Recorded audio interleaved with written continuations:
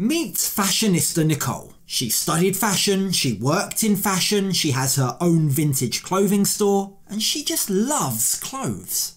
I've always loved clothes since the time I was a little kid. I love dresses, I love fabric, I love the way it feels on my skin. I love expressing myself through fashion. Now meet her husband Mahmoud. As a conservative Egyptian man, clothing is also very important for him, but for entirely different reasons. The biggest thing and the strangest thing that we fight about constantly is my clothes. I always ask you to cover your body, because you can cover your body, but you making like this so tight, can't show like your body, so no. Call me a genius, but something tells me these two might not be a good fit for one another. I mean, there's nothing like an impulsive marriage in a foreign country to a man whose customs, tradition and religion you know nothing about to make for entertaining TV. What could possibly go wrong? He wants me to cover my body. And without thinking, I said, okay. And then he wanted me to cover my hair, and I said, okay. It was much different than I thought. Okay, so before I get to Nicole's questionable life choices, let's go back and meet her. So Nicole seems like a sweet, if not slightly naive lady. She grew up in a very small town in Idaho, the town of Council, which as of 2021 has a population of just 908 people. Living in Council was a little boring. I knew there was a lot out there that I didn't have access to. I just wanted more. And her quest for more has seen her bounce around from state to state, job to job for well over a decade. Now aged 38, she now lives in LA, working as a pizza delivery driver and a clothing reseller. And by her own admission, she's had a bit of a struggle finding her way in life. I lived in several different states, and I was just sort of trying to find out who I was. After about a decade of traveling around, I finally settled in LA and went to fashion design school. But sadly, despite her great love of fashion, she soon decided that this too wasn't for her. I hated it. It was awful. I guess I just don't have the personality for it. Now, this is all painting a picture of Nicole being an impulsive lady. Perhaps a lady who gives up when things get hard. Maybe someone who gets bored very quickly. But it was her next career that would change her life forever. So I started studying meditation and spirituality. I was on a spiritual singles website and I saw an ad for a soul journey to Egypt. So yet again, Nicole was on a journey to find herself. And I wonder if maybe she was more prone to falling in love due to the overall effect the trip had on her. Because on the very last day of her trip, you'll never guess where she meets Mahmoud. You can almost forgive her for thinking, this must be fate. I was shopping for fabric and I wandered into the fabric store. There's this super cute boy with these big brown eyes and these big sexy muscles. I mean, you couldn't make it up, could you? A fabric store. For someone who loves fashion as much as Nicole does, this must have seemed like a Disney fairy tale. But you can't help but wonder whether all of those magical moments made her feel a heightened sense of love. Did she just get swept up in the moment? He asked me if I like Egypt, and I said, I love Egypt, I want to stay in Egypt, it's amazing. And he said, you should stay in Egypt and be my wife. Wow, smooth. This is a guy who knows how to take advantage of his opportunity. There and then he asks her to marry him. It must have been a fairy tale moment, but this is where the story gets a little crazy. Or should I say, a lot crazy. Because after a whirlwind 24 hours together, Nicole reluctantly returned home. The following day, I had a flight around 10 o'clock at night, but we spent most of the day together. I thought about just staying there, but I didn't. I was like, no, you gotta go home. And once back at home, the pair continued to message for a whole 5 days. That was when Mahmoud, again for the second time, asked for Nicole's hand in marriage. Couldn't have been more than 5 days after I was back in America where he asked me if I really would come to Egypt and marry him. And believe it or not, Nicole says yes. I said yes. Of course, yeah. Now, keep in mind, Nicole was a fiercely independent lady, bouncing around from state to state for over a decade. She answered to no one, she was reliant on no one. She did as she pleased. I don't even know if I'd ever even actually thought about being a wife before. I've always just been single and independent. But within 1 week, yeah, literally 1 week, she flew back to Egypt and married Mahmoud. She may have been independent previously, but she had no idea what was about to come. I married him at the Justice Department. Not long after that, we had like an actual wedding party. I told no one. Now, seeing her in her headscarf on her wedding day should have been a warning to her. It should have given her a clue about the kinds of sacrifices she'd be expected to make. Except Nicole was too swept up in the moment to take notice. I thought that the magic was just gonna be like that always, living in Egypt. But I was in for a rude awakening. Oh boy, did the magic fade fast. Within just 2 short months, Nicole had had enough. She was on a plane back to America. It was much different than I thought. I was there for 2 months. I just needed to go. I needed to get out of there, back to America. Now, perhaps there's an argument to be made that just like her career in fashion, when things get tough, Nicole goes running. But you may have picked up on the fact she mentioned she didn't tell anyone that she got married. Why was that? Was she embarrassed? Or is that just her nature? I've met Nicole probably more than 5 years.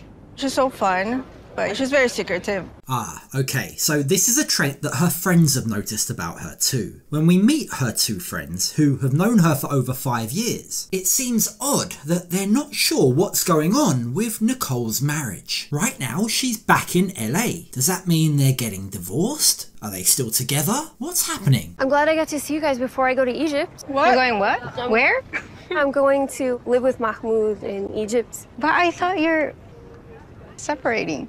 So how did you get back together? Because we yeah, haven't even heard anything about that. I didn't realize I didn't tell you. Nicole just doesn't realise she hasn't told her friends, and then she randomly drops on them that she's moving back to Egypt to try again with her husband. But with one friend thinking that Nicole and Mahmoud were separating, and the other friend asking why they decided to get back together, it really shows that Nicole doesn't really share what's going on in her personal life. Or perhaps she doesn't have any close friends to talk to. We were married for about 11 months when I told Mahmoud that I wanted a divorce.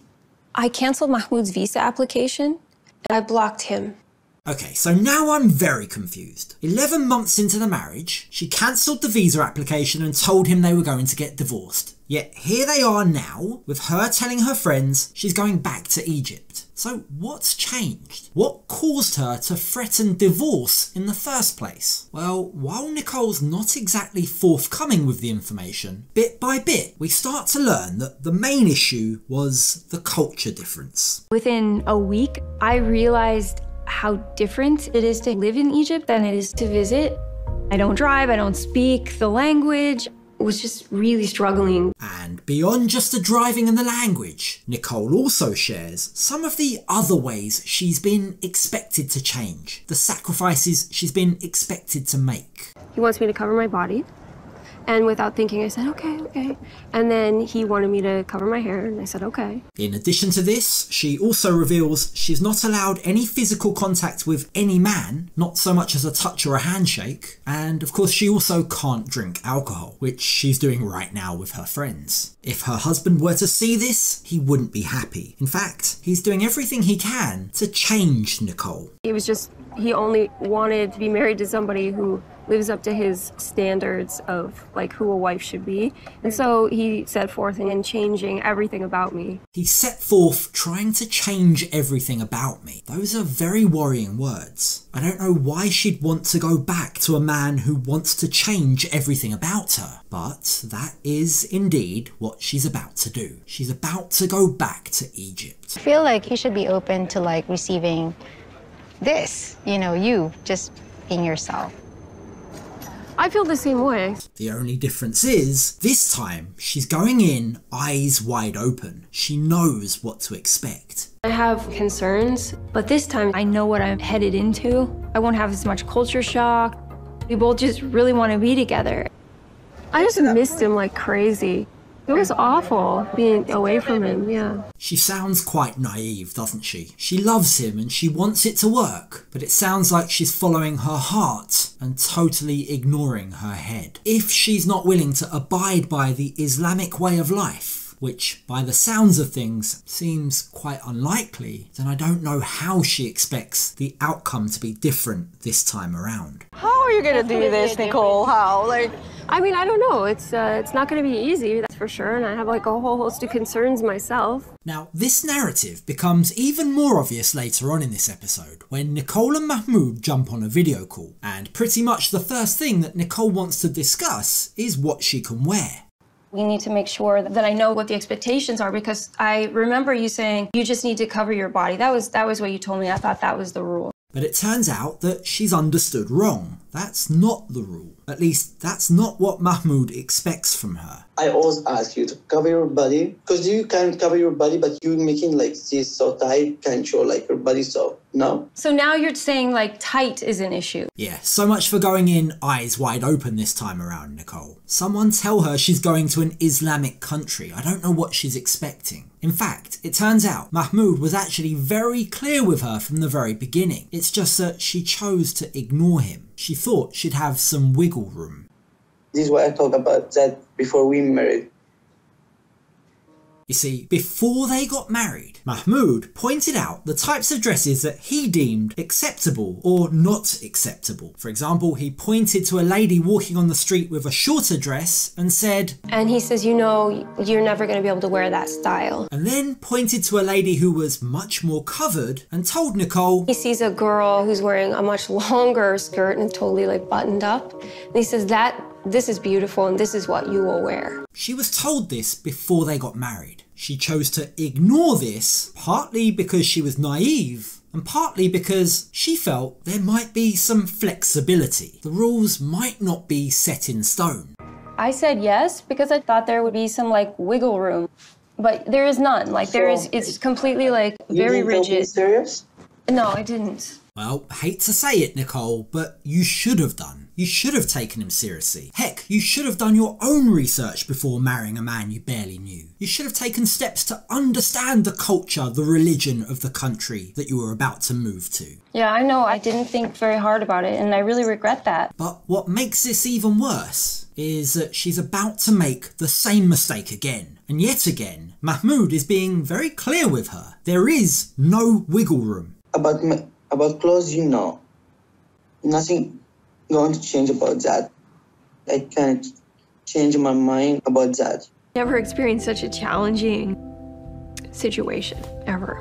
Like all of the problems that have existed between us are still there. Watching this, it's clear to see just how much Nicole loves Mahmoud. This is truly painful for her, but there is no discussion to be had. For Mahmoud, this is his religion. He's not trying to trick Nicole. He's not luring her over to Egypt on false pretenses, pulling a bait and switch on her. He's told her what he expects. And now it's up to Nicole. She needs to decide if she's ready to sacrifice the fashionista part of her identity that seems to be a very, very big part of her life. If she can, well, maybe their relationship might work. But if she can't, then she's going to have to sacrifice her relationship. She can't have both. It's one or the other. Mahmoud has drawn his line in the sand, and if she's coming back to Egypt, he expects her to obey his wishes. I just really have a hard time believing that she's going to be able to. We're just gonna have to keep thinking about this and how to kind of like manage the fights a little better so they don't get too out of hand.